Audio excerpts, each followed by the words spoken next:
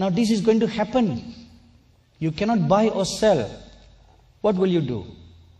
Are you going to take the mark of the beast so that you can buy milk for your baby and then hope that God understands? You know, let me tell you another truth. There are many people who are going to make that fatal mistake in that day, fooling themselves, deceiving themselves into thinking God will understand. If I take the mark, He will understand me. He knows that I was forced to. He knows that I didn't want to, but I have to.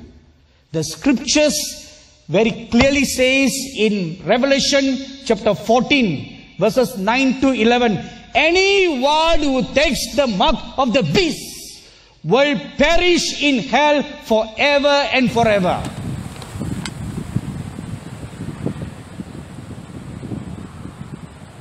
The Lord Jesus said in Luke 23:29, "Blessed are the childless, or those barren women, the wombs that never bore, and the breasts that never nursed." Why? Because time will come that you and I cannot buy or sell without the mark of the beast. That's according to Revelation 13:16 to 17. The question is, how are you going to feed your babies? Can you bear the scream of your baby? An adult like me, I can bear the stomach pains or the hunger pains. Or if I choose to just take the water only to survive, yeah, I can do it. But how about to my baby, to my grandchild? Can I just bear? Can I just watch them dying because of hunger? The Lord Jesus said that Christians, His people, who are called by His name, should be committed or be faithful to the end, even to the point of death. That's according to Revelation chapter 2, verse 10. You cannot just be a learner in these last days anymore, because the journey is going to begin. When the journey is going to begin, you must be a practitioner who practices what you have been told, what you have been taught, and get ready for the journey.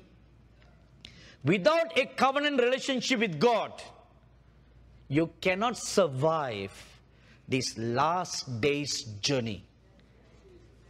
It's not a covenant relationship with a ministry. Good for you to be in a covenant relationship as a partner with a church, it's a ministry, all that is good. The pastors can pray for you, the ministers can pray for you, they can invite you to their conferences, all that is good. But at the end of the day, they are still men. Please keep that in mind. They are men prone to fall. Because it's still flesh, you know. As long as the flesh is flesh, they can fall. They are not infallible. But it's most important for you to have a covenant relationship with God. That is your only survival thing that will help you to survive in the last days. When everybody has forsaken you, only the Lord will be with you. So for Him to be with you, then you must have a strong covenant relationship with God. Everybody else can forsake you. The people whom you trust the most can let you down, and you can be all alone.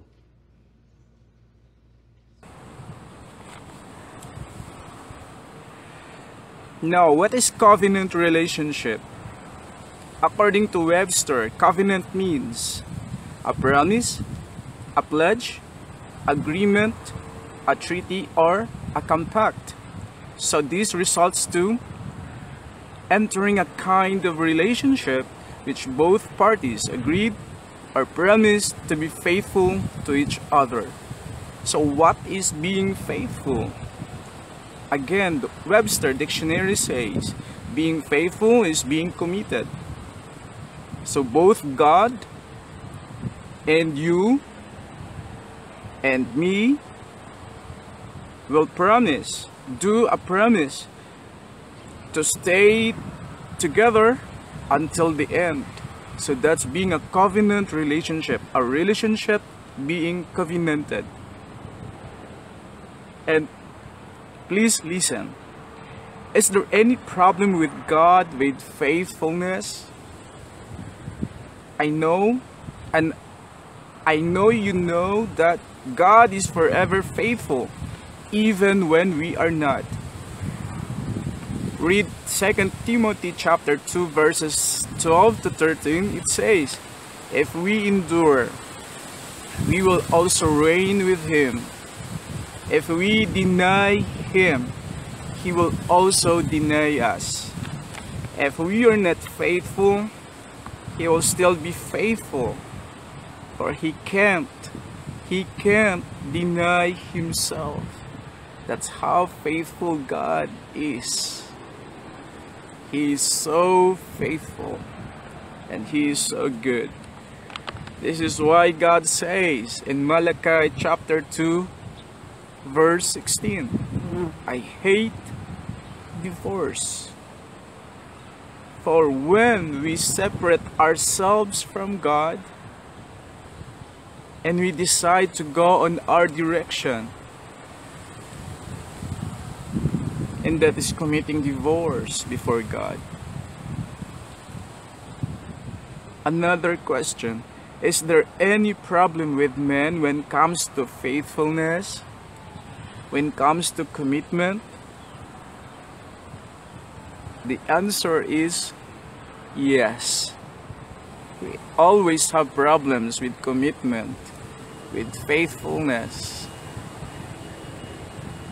According to Louisa May Alcott, human minds are more full of mysteries than any written book, and more changeable than the cloud shapes in the air. Another quote from Mary Shelley, it says, nothing is so painful to the human mind as a great and sudden change.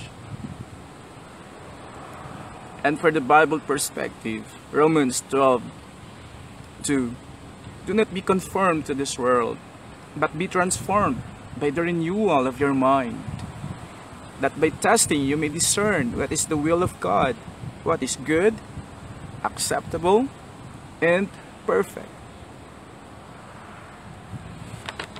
Now, friends, full of wonders family, I am going to turn you over to Pastor Kevin Quinones, the lead pastor of the Evangel Temple Church, Toronto, Canada.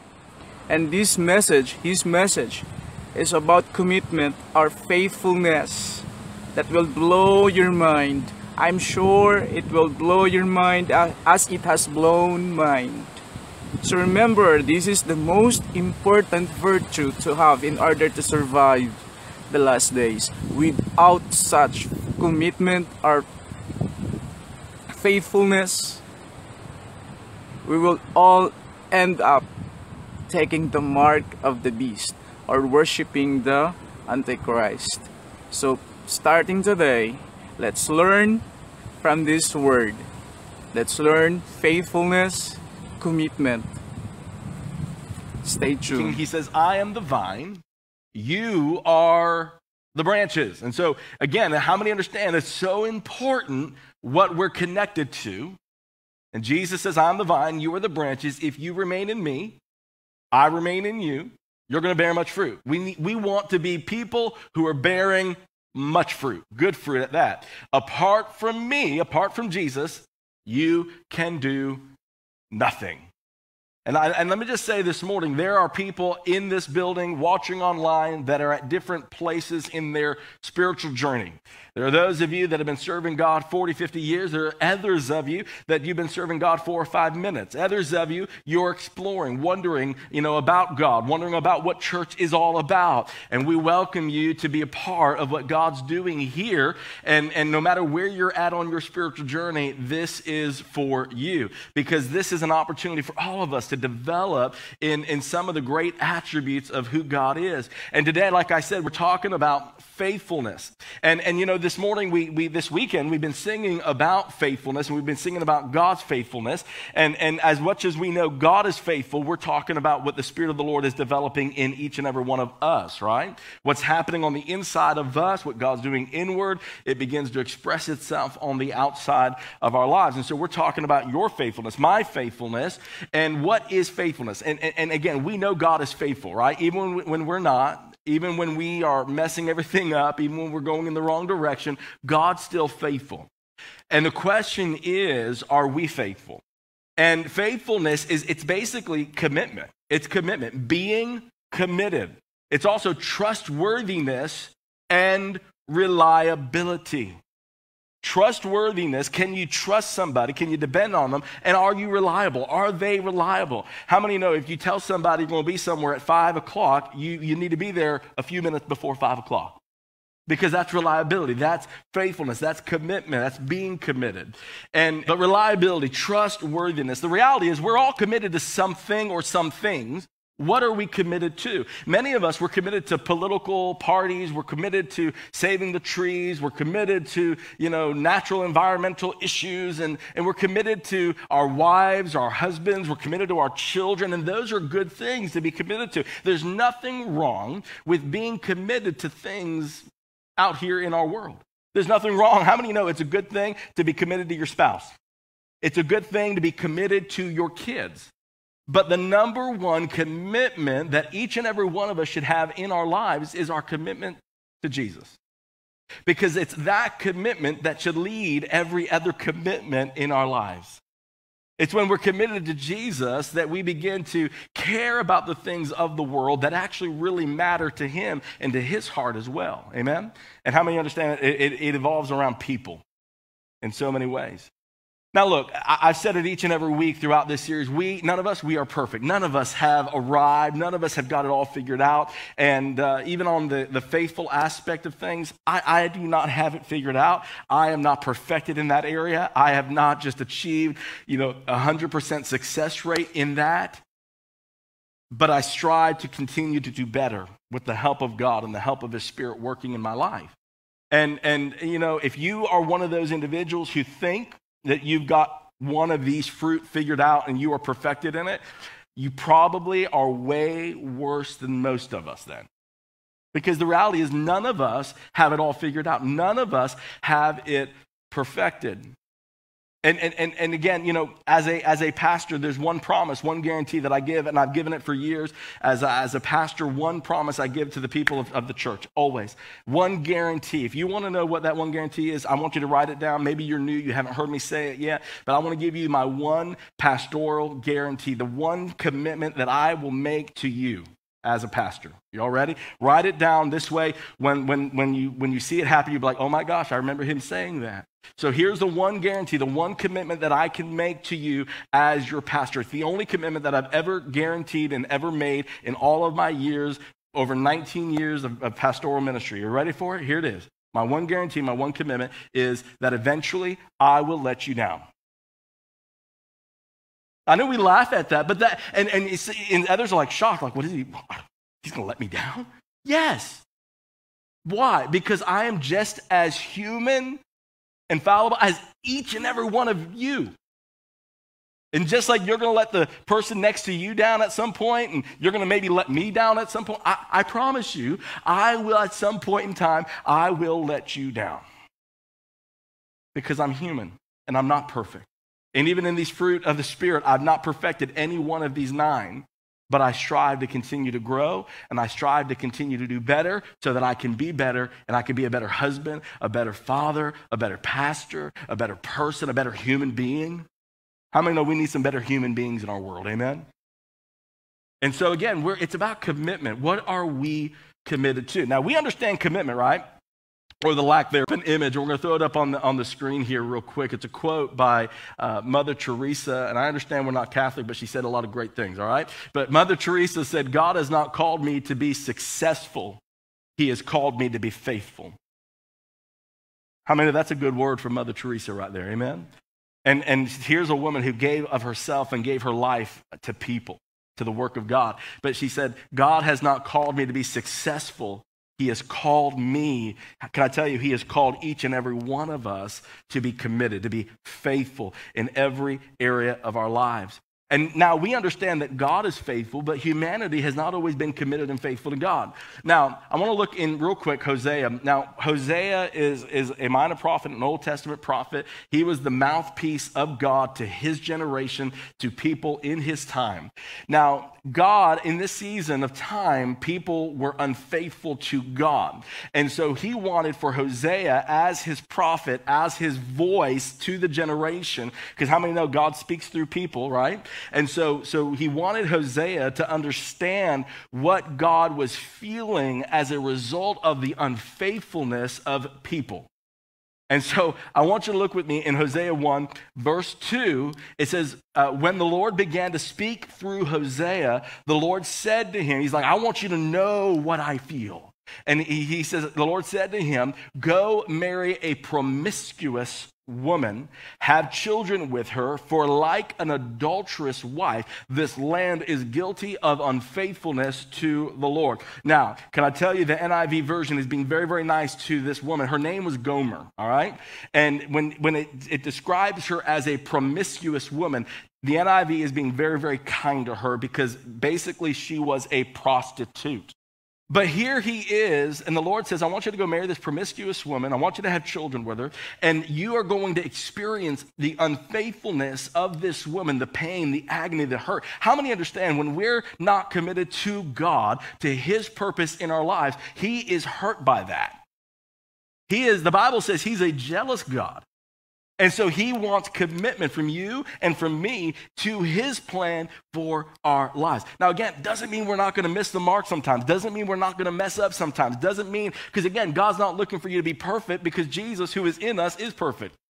And so he's not looking for you to be perfect in all your ways, but he's looking for you to be committed to the plan and to the work of God. There's three components of commitment I want to discuss with you this morning. And the first one is being committed to God. How many understand we have got to be committed to God? First, above all else, our commitment must be to God. Again, we can be committed to a lot of things. I'm committed to my wife. She's committed to me. But I want her number one commitment not to be to me, but to be to God. Because if she's committed to God, she's going to be a better wife for me. In Romans, I want you to look with me, Romans chapter 4. Romans chapter 4, and in verse 18, against all hope. Anybody ever feel like there was no hope and everything was against you and there was no alternative way? There was nothing you could do. You thought you had an answer, but nothing was working out. And against all hope. So against all hope, Abraham in hope. Because how many know we can still hope in the middle of hopeless situations, right? Against all hope, Abraham, in hope, he believed. And because he believed, he was committed, and so he became the father of many nations. And just as it had been said to him, so shall your offspring be. Without weakening in his faith, without weakening in his commitment, without weakening in his belief, he faced the fact that his body was as good as dead since he was about 100 years old. Let me stop there for a moment, all right? He's 100 years old. Sarah's 90 some odd years old. Now, again, think about that. How many understand biology and how biology works? 190-year-old people, they are not supposed to have kids. I mean, you're not supposed to get pregnant in your 90s. How many understand that is a literal miracle? Now, could you imagine? But against everything, so he realized his body was weakening in his faith. He faced the fact that his body was as good as dead. And since he was about 100 years old and Sarah's womb was also dead. Verse 20, look here. Yet he did not waver through unbelief. regarding the promise of God. He didn't waver in what God had spoken. He didn't waver in what God had said regarding the promise that God had given. But he was strengthened in his faith, and he gave glory to God. Being fully persuaded. How many know we need to be fully persuaded in who God is, persuaded in the word of God, persuaded in the promise of God for our lives, being fully persuaded that God had power to do what he had promised. And this is why it was credited to him as righteousness.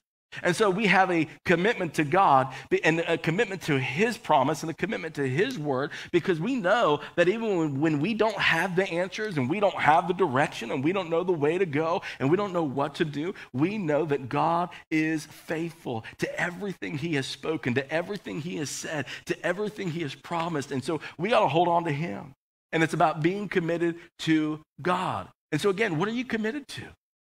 You know, I make plans, and I believe in making plans. But my commitment isn't to my plan. My commitment has to be to his plan. And again, we've got to prioritize what it is we are genuinely committed to. So number one is about being committed to God. Number two is being committed to people. Now, I could pause there, and I could have phrased it and said, it's about being committed to the church. But I think sometimes when we say, we need to be committed to the church, we have a misconception of what that means. We sometimes think that means I'm committed to the organization, to the entity that would be Evangel or whatever church somebody's attending, and we think, well, I'm committed to that church. And again, as members of a church, local church, we want people to be committed. We're not saying don't be committed to the church, but when we say it's about being committed to the church, it's about being committed to people ultimately, because people are the church. The building, the entity, the organization, the business, that's not the church. That's not the church. You, we, me, I'm part of it. We are the church. People are the church. And can I tell you something? The people that are yet in the church should be part of the church in our viewpoint. And so again, we're committed to people. And I want you to look with me, Matthew chapter 22.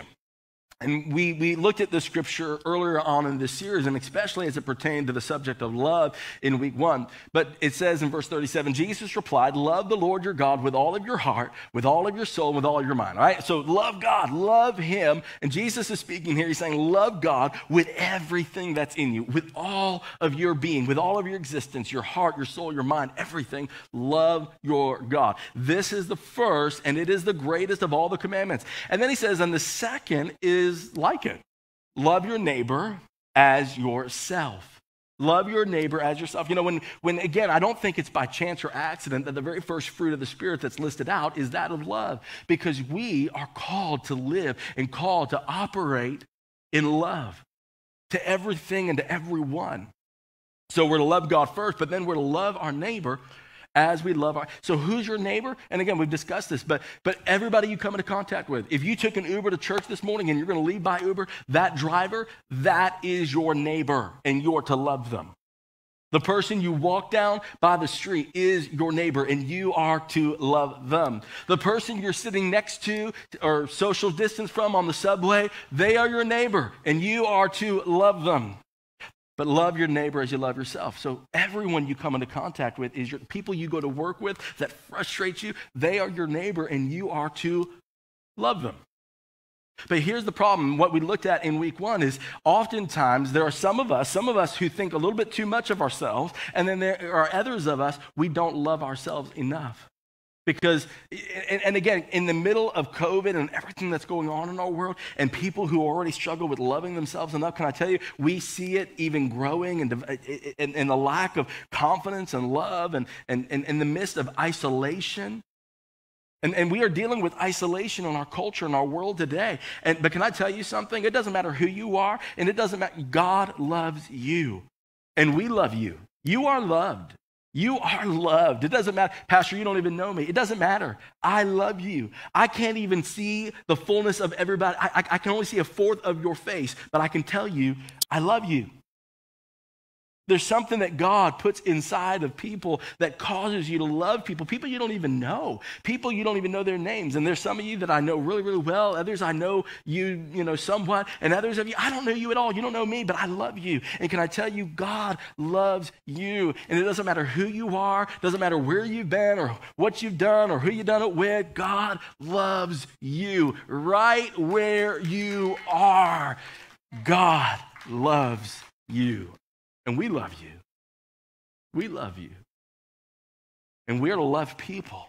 Because if we don't love people, we won't love people to a relationship with God. How many understand we've got to be committed to connecting people to God? And so when you look at the first 2 points, right, it's about a commitment to God and a commitment to people. There's an order in the way in which it goes. We've got to be committed to God, but then we must be committed to people right there under that. I want you to look at me in Hebrews chapter 10 and verse 24. Hebrews 10 and verse 24 says, and let us consider how we may spur, which is to encourage and push people forward, not physically, all right, but encourage people with our words, our actions, our deeds. And let us consider how we may spur one another on toward love and towards good deeds. How we can love people and we can serve people. So we got to consider as individuals, how can I be committed to people to encourage them? And let me give you a couple of ways that you can show a greater level of commitment to people. Take a next step. Maybe get involved in a men's Bible study or women's Bible study, one of our e-life groups. And so get involved in a small group setting where you can encourage one another, develop one another, push one another forward in the things of God, and draw people into a greater level of commitment and relationship with God. That's why small groups and smaller settings are so much better in some ways than the public setting of the weekend. Because in those smaller settings, we can really dive in with one another and really encourage one another to grow and to go further and to be more committed and to do greater things and to do more for God. One of the things and again, we all have different opinions and different thoughts and different thinking, but, one of the things that I've always, encouraged throughout all of my years of ministry is, when somebody gives their life to Jesus and they have that new relationship, number one, let's get them baptized. Let's get them baptized in water, right? So that they can do what God told them to do. And then number two, let's get them serving people. Oh, but Pastor, they got to be saved for a year before that. No, my goodness, what? I want everybody who has a relationship with the Lord, one of the things is this, because people who begin to serve begin to go deeper with God. People who begin to serve other people begin to encounter God's power, God's work, God's love in their life. And so, we're oftentimes so hesitant to let people, because of their past and because of whatever issues, look, can I tell you something? None of us are worthy to be doing anything that we do for God. None of us I don't deserve to be up here speaking to each and every one of you today. Those of you online, I don't deserve to speak to you. I don't deserve anything. But God saw me as somebody who was willing, and he said, sure, I'll let this guy get up and talk in front of people and speak my word, and I'm still trying to figure that one out. Some of you are wondering, you're like, I'm trying to figure that out too. How did that happen? No. But we got to be committed to God. We got to be committed to people. Number three, and this is what I want you to get hold of, we have to be committed to an eternal view. Committed to an eternal view. What does that mean, Pastor? To be committed to an eternal, so committed to God, committed to people, committed to an eternal view. And let me tell you, there's an order to this, right? Because we're committed to God, helps us to be more loving to people, committed to people, but then we're committed to an eternal view. It means we don't just look at the world around us as the world around us. We begin to see the way God sees things, everything with a spiritual context of eternity at mind, and about drawing people into relationship with God and bringing people into a connection with God, because that's what really matters in the end. That's what really matters in the end, is connecting people to God, bringing people into a relationship. So does the world around you and I, do they see us? Do they see the church? Do they see the building as, or do they see Jesus in us? And then when they look at the church, do they see, in people, do they see the church as trustworthy or even reliable? You know, oftentimes we love to go into the streets and do ministry so that we can sometimes pat ourselves on the back and say, wow, we did a good job. Look at what we've done. Look how cool we are. Look how good we are. Look how much we do for Jesus. But reliability to the community with an eternal view is we don't just come and do one thing and then say, whoop, pat myself on the back. Look, we showed up. We did a thing. No, we keep coming back again and again and again and again and again. And we continue to serve and we continue to love people right where they are. Why? Because we're faithful and we're committed. And again, it's not about making us feel good, patting ourselves on the back and patting each other on the back saying, woo, thanks for coming. You're awesome. You did great. You went on a mission trip. You went and fed the homeless. You did all these, whatever. No, it's about coming back again and again, building a relationship because we want to lead people into a connection with God. I want you to look at me, James chapter 2 real quick. James chapter 2, and I want you to look at verse 14. It says, what good is it, my brothers and sisters, if someone claims to have faith but has no deed? Right? So they claim, I am a man of faith, a woman of faith. Whoo, I'll lay hands on everybody and they're going to recover because I am a person of faith. But you have no deeds. You know, remember in week 1 when we were talking about love and we were saying, you know, basically you can have all the spiritual gifts in the world, but if you do not have love, it doesn't matter how much you say and how much you talk. It's like a clanging cymbal. Basically, it's annoying. And so there's a lot of us, we claim to have great faith, but our deeds are lacking. And then it says, and there's a question, can such faith save them? And I want you to look at verse 15 here with me. I want you to get a hold of this in your heart right here. Suppose a brother or a sister is without clothes or daily food. Pause there for a moment. So somebody, a brother, a sister, whether in the church or even on the outside of a church, they are without clothes and they are without food to eat. What do we do? Look at verse 16 here. If one of you says to them, go in peace, keep warm and well fed. We in the church, and again, I'm not saying that this is an issue here or anything, but in the church on a whole, okay? We have an issue. We walk by people all the time and we're like, hey, how's it going? And we don't really care how they're doing. How are you today? How are you doing? We ask these questions and we expect the typical basic response of good, well, okay, doing fine, doing pretty good, I'm okay, a little tired but good. You know, we expect the basic response. So oftentimes we ask the question while we're still moving away from the person without really engaging to hear what it is that they have to say. And then somebody's like, I'm not doing too good. We sometimes don't even hear it. And then when we do, we're like, oh, what do I do? And those are the moments and the times and the opportunities that we have to stop where we are and to love that person right where they are. But think about this. If somebody comes up to you today and is like, I have no clothes, I have no food. I mean, what do we do? What are we going to do? Are we just going to say, well, God bless you. I'm going to be praying for you. Whoo! Lord, bless them, give them some clothes so they don't go around naked. Lord, give them some food so they can be fed. Lord, bless, you know, I mean, is that where we're going to stop? I mean, I saw on social media this week a story, and I don't know if it was in Canada or in the States, and it was in North America, but a woman was in one of these dollar stores, and the police were called on her for stealing, for theft. And the police officer shows up, he arrives, and he's talking to the woman. He says, ma'am, what were you taking? And she said, I took 5 eggs to feed my children. Now, he had a decision to make. Does he charge her for stealing 5 eggs? Or does he say, oh, he didn't charge her. He didn't charge her. No, he instead went back into the store and bought tons of groceries out of his own money and delivered them to her home to feed her and her children. How many understand sometimes what's right isn't necessarily what's lawful? Because lawful would have been, charge her and do whatever he does. But what was right in this situation was to make sure her and her children were going to be fed. Because if anybody is so desperate enough to have to go steal 5 eggs, that's desperation. And the problem is, and I don't know if this was a man who loved God and served God or not, but the problem is that the world is outdoing the church in many ways when it comes to deeds. We can talk faith really good as the church, but our deeds are oftentimes lacking. But man, the world is out loving the world. That's a problem. That's a problem. So we oftentimes look at people and we say, well, God bless you. I'm going to be praying for you. When we have an opportunity to meet a need right there in the moment. I want you to look in verse 17. In the same way, faith by itself, if it is not accompanied by action, is dead. So it's not enough to just say, I believe and offer some prayers. There's got to be some physical component of touch that's going on with it as well.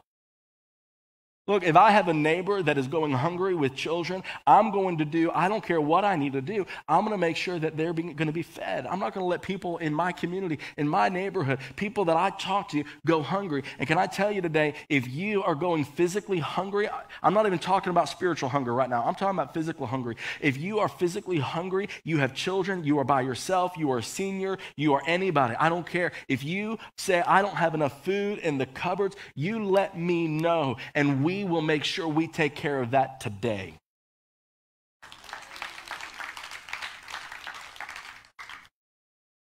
In verse 18, but someone will say, you have faith, I have deeds. Show me your faith without deeds. Show me your faith without any action, and I will show you my faith by my deeds. Can I tell you, we don't need to tell the world we are people of faith. No. We don't need to tell people we are faithful and committed to God. No. Our deeds will show the world that we serve God and we love God. And because we love God, we love people. That's faithful. That's committed.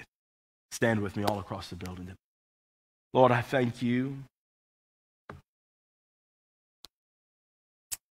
Praise God. Aren't you glad for his faithfulness in your life? And today, it's an opportunity, it's a time for us to evaluate our commitment to God, our commitment to people, and our commitment to an eternal view. So, Lord, I pray. Would you just lift your hands? I want to pray for you right now. Father, I pray. I pray that right now, God, that our commitment would rise. Our commitment to you, to people, to the world around us, to an eternal view, that God, you would place a desire in each and every one of us to serve like we have never served before, to love like we have never loved before. Lord, I thank you. I thank you for that, God. We're going to take just a few moments. Jackie's just going to lead us. And it's an opportunity, a time for each and every one of us just to connect with God, right where we are, just to connect with God. We're just going to worship a little longer, and it's an opportunity for you just to listen to what God wants to say to you, to talk to the Lord, but connect with God right here in these few moments. And so Jack is going to lead us, and then Pastor Paul is going to come and close out the service, but let's just connect with the Lord here for the next few moments.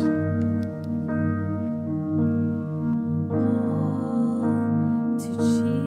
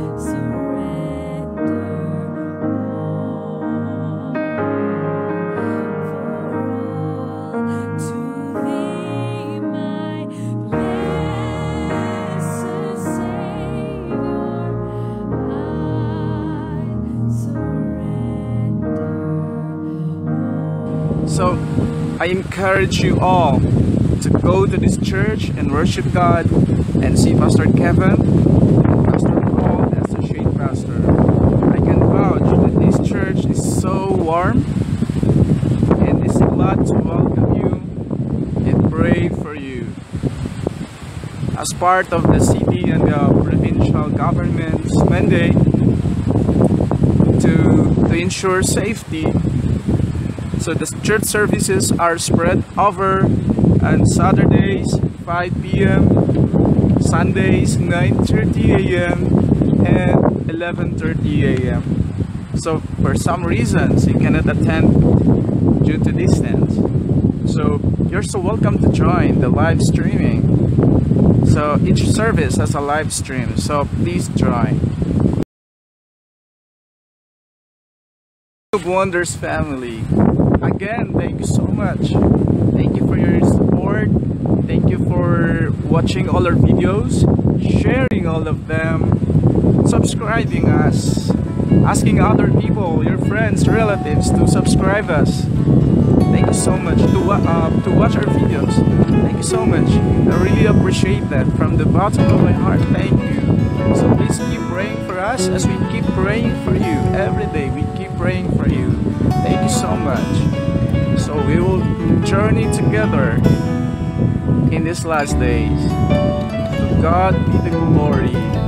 God bless you all.